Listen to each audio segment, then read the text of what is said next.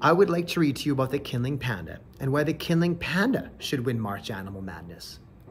And it's in the style of a letter. Dear voters, why are we still here? Why has no one beaten us? The answer, we are better, and we keep other animals alive. We help the golden snub-nosed monkey live by keeping the bamboo forests at bay and stop it from taking over all their land.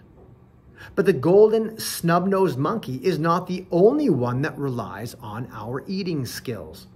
The takins and snow leopards also need us to survive. But it's not just our ability to eat for 12 hours a day and keep the bamboo forests tidy that keep other animals alive. Our beautiful bodies keep animals like the snow leopard, jackal, and yellow-throated marten from starvation. If you were to look down on the Qinling Mountains from the sky, you would see the bamboo forests that we keep nice and neat. We are so cute and cuddly, and because of that, we bring attention to our niche and make the government put more and more money into us and all the other animals that live with us. We don't need them, they need us.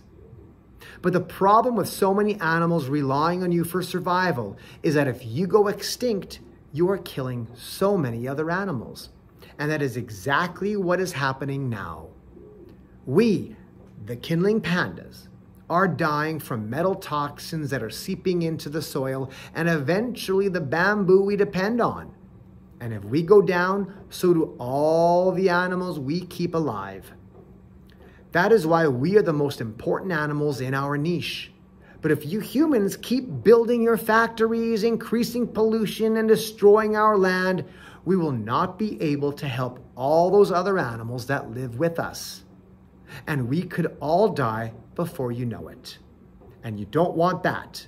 So vote for us to help all Qinling pandas and all other animals we keep alive from going extinct.